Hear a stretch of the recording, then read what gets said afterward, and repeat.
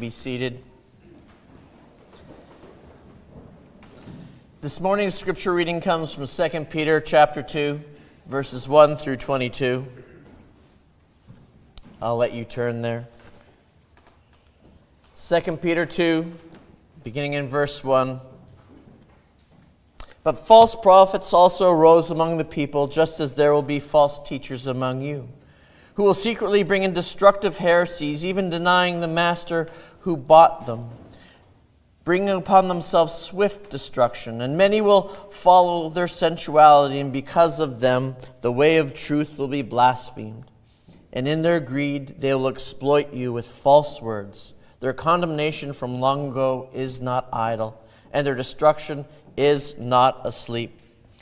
For if God did not spare angels when they sinned, but cast them into hell and committed them to chains of gloomy darkness to be kept until the judgment, if he did not spare the ancient world, but preserved Noah, herald of righteousness, with 7 others, when he brought a flood upon the world of the ungodly, if by turning the cities of Sodom and Gomorrah to ash and condemning them to extinction, making them an example of what is going to happen to the ungodly, and if he rescued righteous Lot, greatly distressed by the sensual conduct of the wicked, for as that righteous man lived among them day after day, he was tormenting his righteous soul over their lawless deeds that he saw and heard.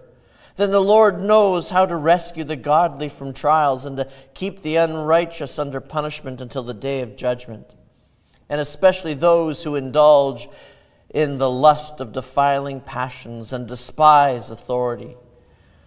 Bold and willful, they do not tremble as they blaspheme the glorious ones, whereas angels, though greater in might and power, do not pronounce a blasphemous judgment against them before the Lord.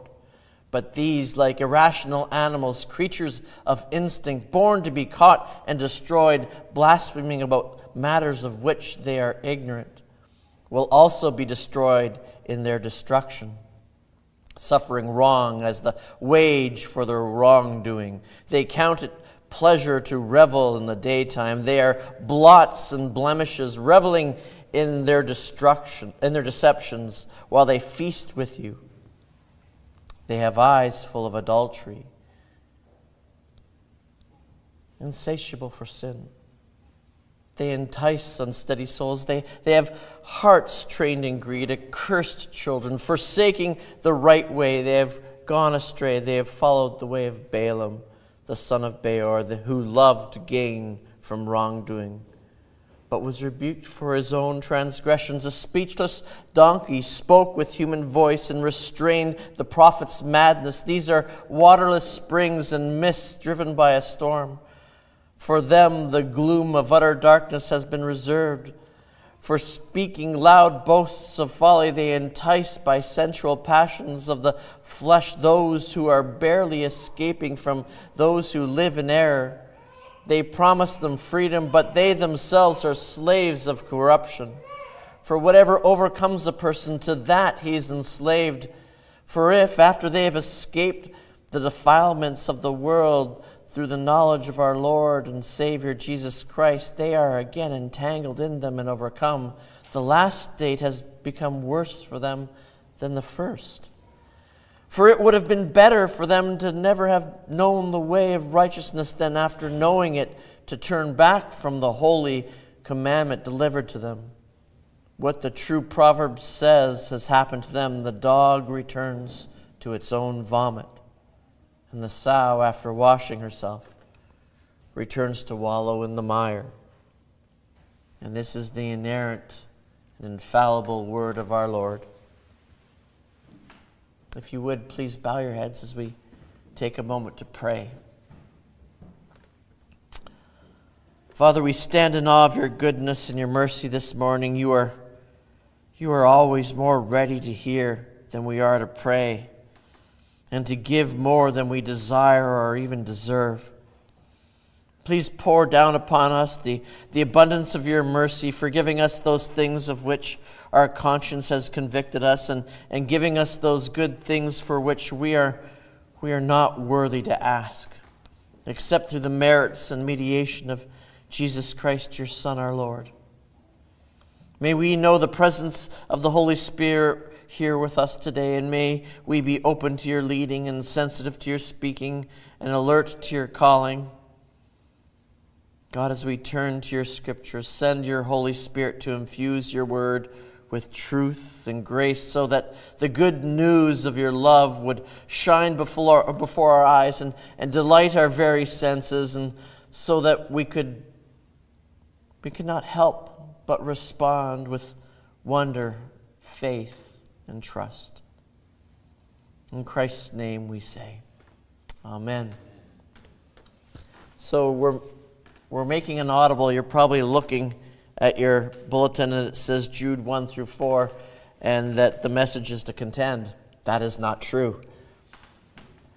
It will be Jude 5 through 7, and I'm horrible at giving messages titles, so if you have to have a title, just title it, He's Going to Cut Them Down. But brothers and sisters in Christ, I want to make an announcement to you. It should not be a surprise in any form or fashion, and that is this, is that Johnny Cash was right. Now, for those of you who don't know, Johnny Cash is not a theologian, and he's not a minister or a preacher, but most of you would know he's a musician and a singer. And Johnny Cash was right. And I know this isn't the theological truth that you came here this morning expecting to hear, but you're probably anticipating that we continue with Jude. As I said, we left off at Jude 4, and that's what we're going to do. We're going to continue exactly where we left off today, going through verses 5 through 7. And by the end of the message, I'm going to explain to you how Johnny Cash was right. But as a point of review, let me remind you of some of what we have covered so far in our series. And if you didn't know we're in a series, yes, we've done 2 messages, and Lord willing, just continue on through Jude until we come to the end. We began the series in Jude's greeting. In his greeting, we heard the gospel message.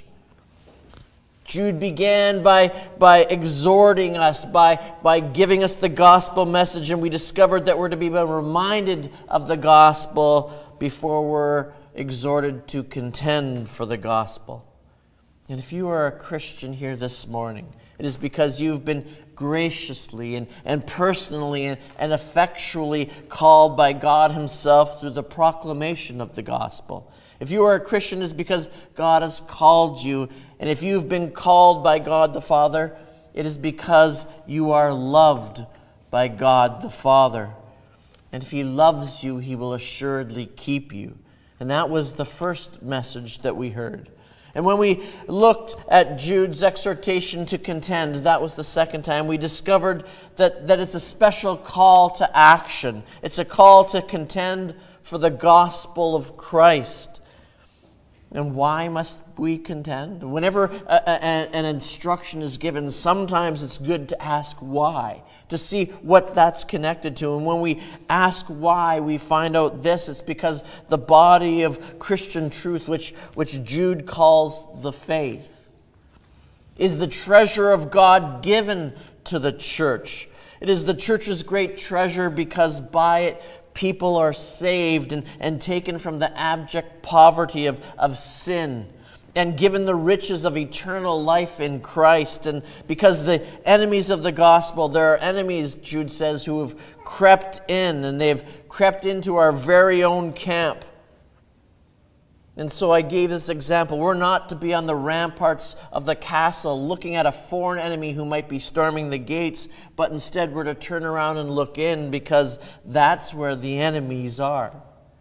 They've crept in. They're inside the gate.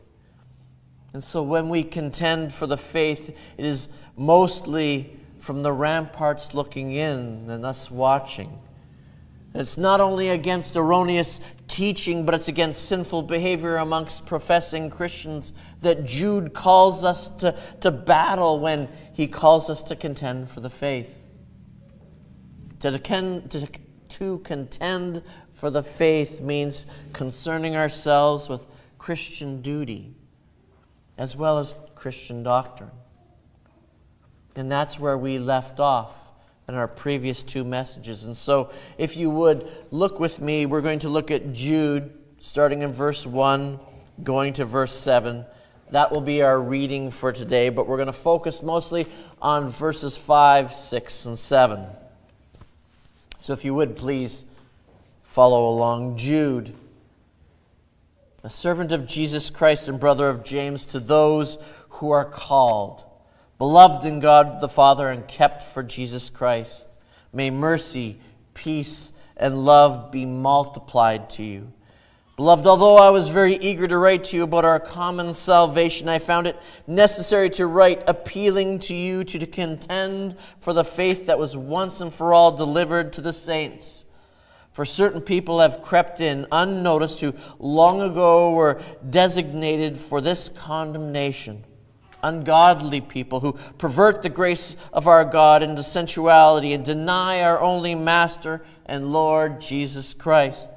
Now I want to remind you, although you once fully knew it, that Jesus, who saved a people out of the land of Egypt, afterwards destroyed those who did not believe. And the angels who did not stay within their own position of authority, but left their proper dwelling, he has kept in eternal chains under gloomy darkness until the judgment of the great day. And just as Sodom and Gomorrah and the surrounding cities, which likewise indulged in sexual immorality and pursued a natural desire, serve as an example by undergoing a punishment of eternal fire. And this is the word of the Lord. And so Jude, having told us his purpose was to urge the saints to contend for the faith once delivered. He does not immediately, you'll kind of notice, he doesn't immediately tell you how to do this, how to contend for the faith, but instead what Jude does is he proceeds to give 3 Old Testament examples of God's judgment against sin. 3 dramatic, unforgettable historical illustrations of sin and how it ends. And again, it's always good. Why? Ask why.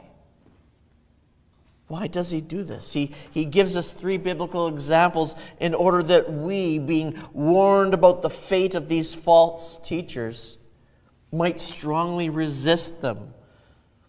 That's why he does it. So let us begin to focus on our text today. We're going to move through our text and look at these 3 examples in the time that we have this morning. But there's 3 words that I want you to remember throughout today's message. And they're going to be stepping stones that we hit along the way. And these 3 words are unbelief, rebellion, and perversion. Unbelief, rebellion, and perversion. So let's begin in verse 5. Though you already know this, I wanted to remind you. In today's text, Jude is expanding his comments from verse 4 into verse 5, and he tells us again why he's writing. He's saying, I want to remind you. Brothers and sisters in Christ, the Bible is full of calls to remember. We're called to remember the Lord in all his ways he has led us. Deuteronomy 8, verse 2. We're called to remember the Sabbath day, to keep it holy. Exodus 20, verse 8. And in particular, as Christians, we're commanded to remember the Lord and the Lord's death at the communion table until he comes. That's 1 Corinthians.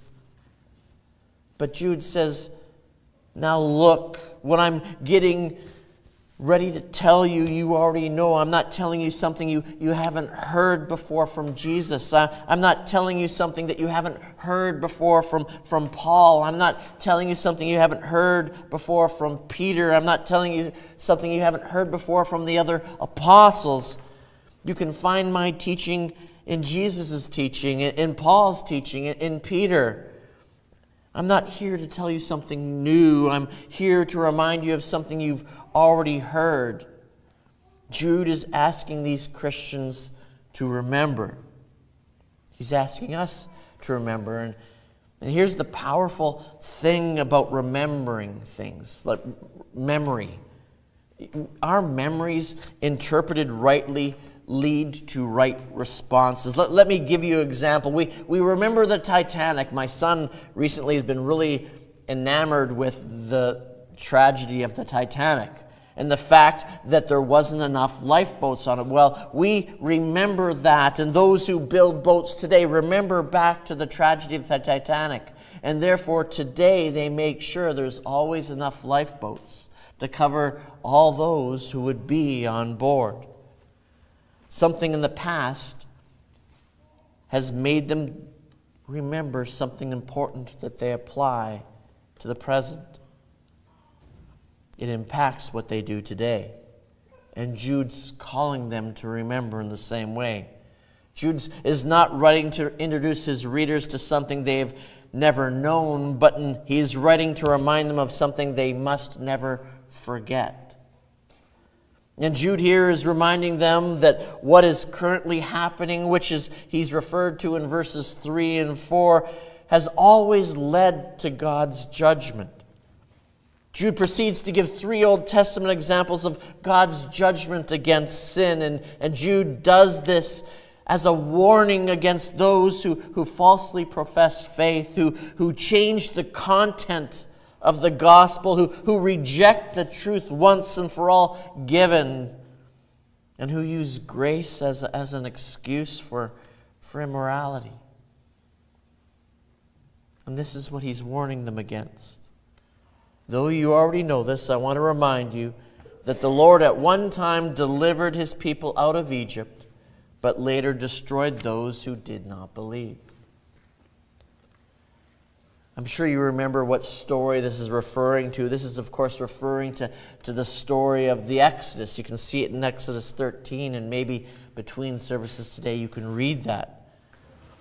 The day when the Lord, by the strong hand, brought all of his people out of the land of Egypt.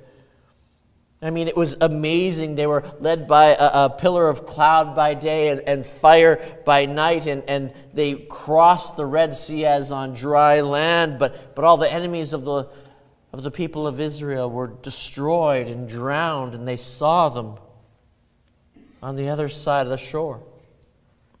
God led them out with a mighty, mighty hand.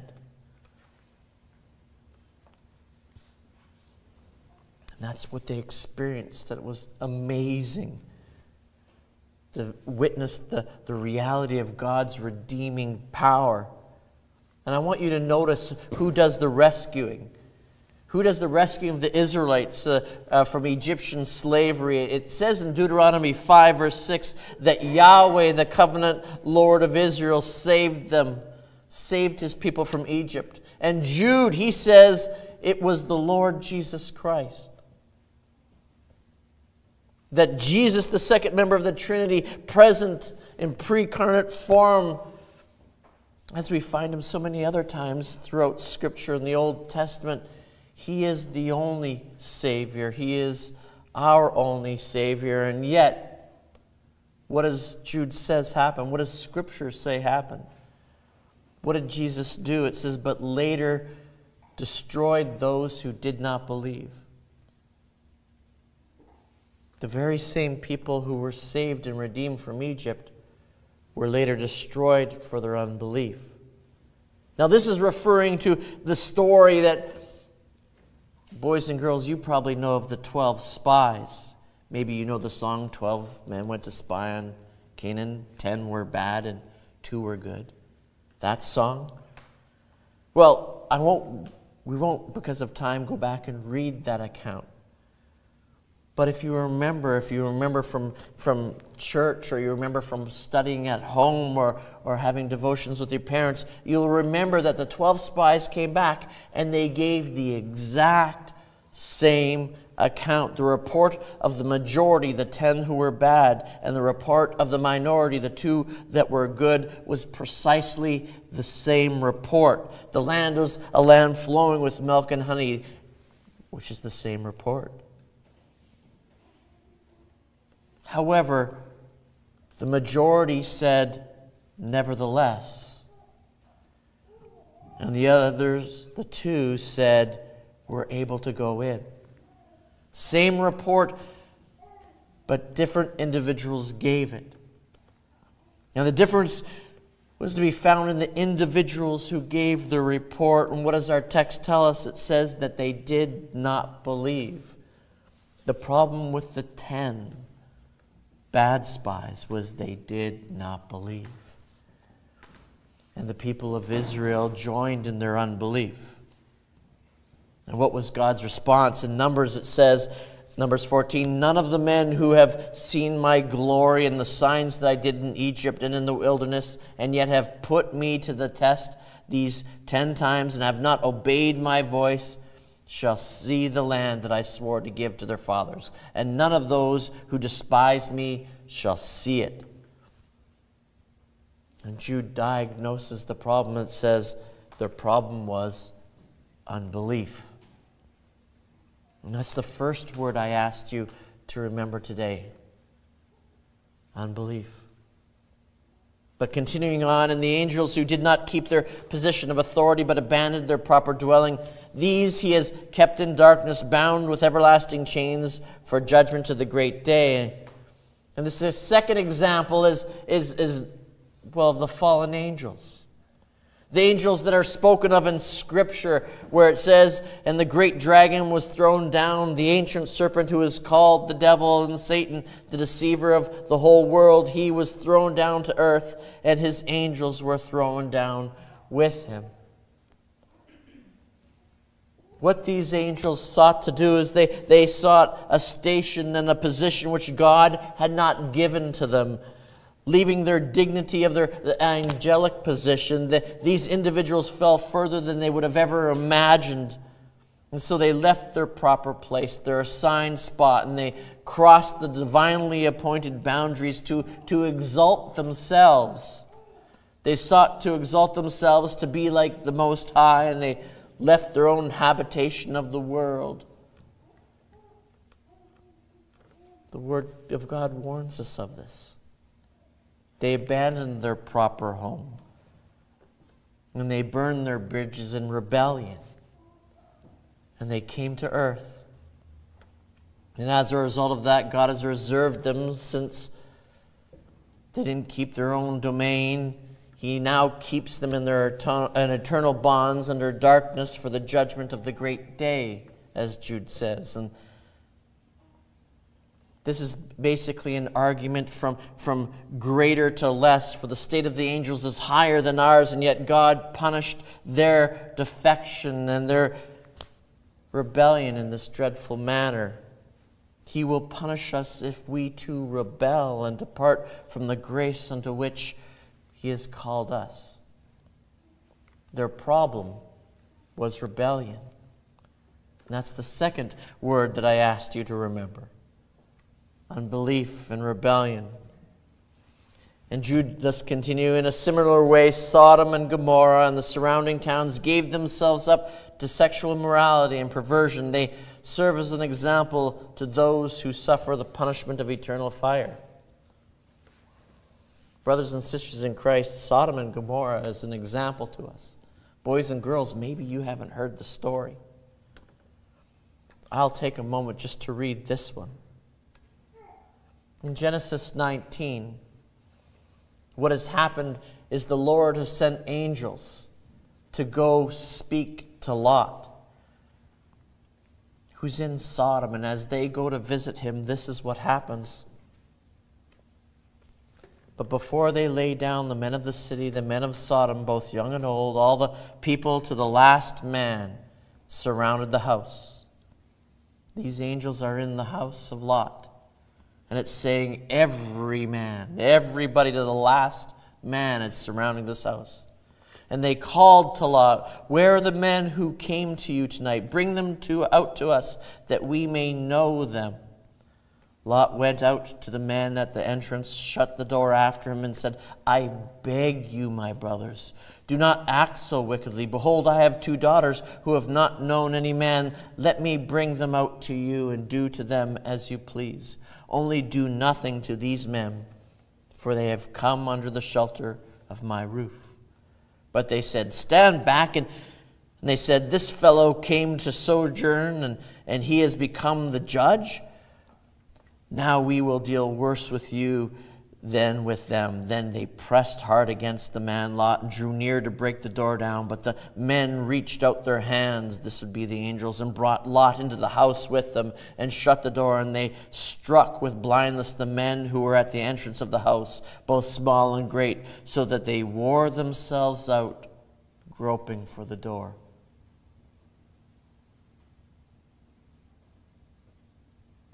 Men so lost to their perversion that in their blindness still grope to find the door that they might enter in to abuse these men. This is the story Jude brings out. Unbelief, rebellion, and perversion. Jude's ultimate point for these three examples is that judgment is inescapable. These people who have crept in, these individuals who are perverting the gospel, endorsing unbelief, promoting sin, and cultivating rebellion, the things which they are doing have always led to God's judgment. God's judgment is inescapable. His patience is not unlimited, and God will always have the last word. And these warnings were meant for us as well. These warnings were not only for those who have crept in.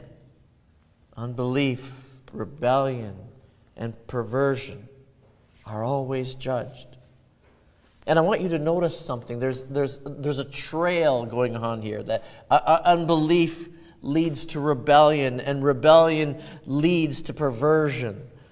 I want you to notice the parallelism that we see with Romans 1, that slippery slope.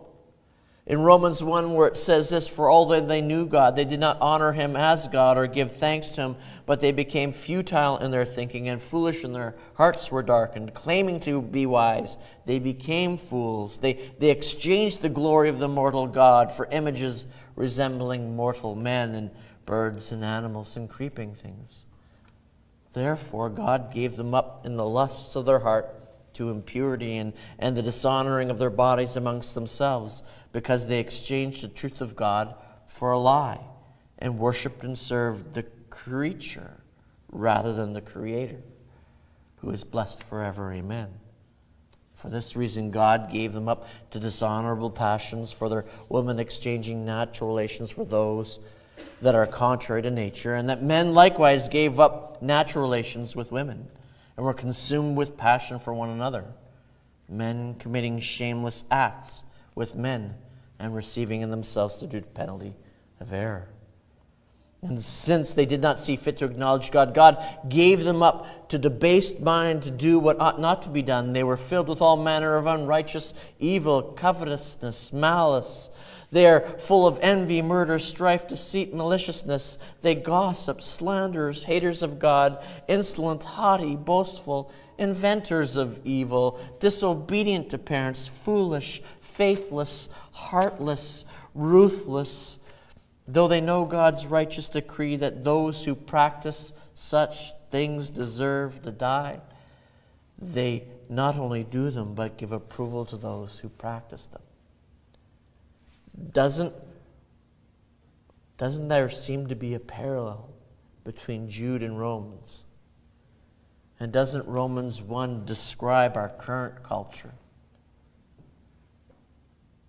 And I would hope it's not the case, but does that describe you? Has your unbelief led to rebellion? And has your rebellion led you into perversion, immorality? Remember, as Jude says, God's judgment is inescapable. And this brings me to what I stated at the beginning of the service. Johnny Cash was right. He sang this: you can run for a long time, you can run for a long time. Sooner or later, God's going to cut you down. Go tell the long-tongued liar, go tell the midnight rider, tell the rambler, gambler, and backbiter, tell them that God's going to cut them down. And so today I would say, do not deceive yourself. you cannot outrun God's judgment. And so young people, being part of the visible covenant people of God is no guarantee of eternal security unless it's combined with a living personal faith in the Lord Jesus. Remember, as Jude says, remember what Scripture has taught you. If you've forgotten, at least remember what Jude says to us today. On one occasion, God acted decisively in history to save people. But that did not mean that they were immune from later judgment. And accordingly, God later executed judgment on Israel for their sins of unbelief in the desert, and He destroyed the very people He took out of Egypt. He destroyed the very angels who once were around His throne, and He destroyed the people of Sodom and Gomorrah who were opposed to Him and perverted themselves. And these warnings are not only for false teachers. The angels had the blessings of heaven, and the Israelites had the blessings of the church, and Sodom had all the blessings of the world, of humanity, but God cut them down. The angels lost heaven, the unbelieving Israelites were shut out of Canaan, and the Sodomites were, together with the fruitful land, destroyed. Calvin once said this: so long as we are without Christ and separated from Him, nothing which He suffered and did for the salvation of the human race is of the least benefit to us. Unbelief will keep you from Christ, and unbelief will keep you out of heaven. And in that state of unrepentant rebellion, God is going to cut you down. Rebellion against God is always met by judgment, a judgment that is entirely righteous and entirely necessary. We kind of live in a culture where everyone wants to paint him or herself as a victim of circumstances and elicit sympathy from others, but no one wants to own up to being a responsible agent of hurt or evil. And the Bible rejects this attitude as self-deception. If we claim to be without sin, we deceive ourselves and the truth isn't in us. And so you have a choice. You can you're either going to love your sin or you will love Christ. You're either going to turn back to God in repentance and faith or you won't. In every area of life, in every moment of every day, God is demanding you. He's not demanding things from you. He's demanding you. He called you because He loves you. And true love and judgment are perfectly compatible, and God would not be a God of love unless He also was a God of judgment. And He loves us, therefore He gives warning of judgment. And so why does God's Word have to contain so many warnings? Have you ever thought about that? And the answer is that Christ keeps His people. The warnings are one of the means by which God preserves His people until the end. Those who ignore His warnings neglect the very means God has appointed for salvation. Those who are God's people demonstrate their genuineness of their salvation by responding to the warnings given. The way in which we continue to keep ourselves in the love of God, in essence, is that we heed His warnings and we trust His promises. And you must allow the warnings to be warnings. Every time we come across a warning, don't think, well, that couldn't possibly be me. Of course it could. The warnings are there and the promises are there. And when we neglect them, we neglect the means that God has appointed in order to keep us all the way to the end. To keep us all the way to the end of this journey so that we're not like those who perished in the wilderness. The Lord Jesus is a friend of sinners, and He will forgive and never turn away any who come to Him. We look back to the great deliverance of the cross. We look forward to the day we can stand before Him. We look at His warnings and we look at His promises and we believe both and we live accordingly. What a glorious and wonderful thing. There's grace to be found in the warnings that we see in Scripture. I can think of no better way to end our message today than to look at the end of the letter we now consider. Then we looked at the benediction that Jude gave, where he says, now to him who is able to keep us from stumbling and to present us blameless before the presence of his glory with great joy, to the only God, our Savior, through Jesus Christ our Lord, be glory and majesty, dominion and authority before all time, now and forever. And we can all say amen to that, because we heed his warnings and we believe his promises. And we know that he has promised to keep us to the end. Amen? Let us stand together. We're going to worship the Lord in song in response to the word we've heard today. We're going to sing Psalm 15a.